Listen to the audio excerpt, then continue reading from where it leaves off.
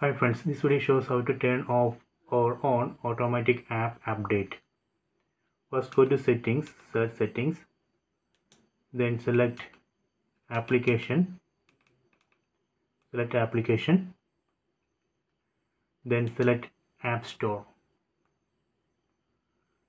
So here you can see automatic updates. Right now it's on. So let me turn off, press on select button on the remote. So now I disabled it. If you want to enable, again press on select button on the remote. See, now I have enabled. So this way we can enable or disable automatic app updates. So please try it.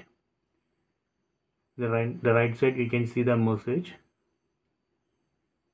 When automatic updates are enabled, App Store will install new version of your apps with no additional action needed.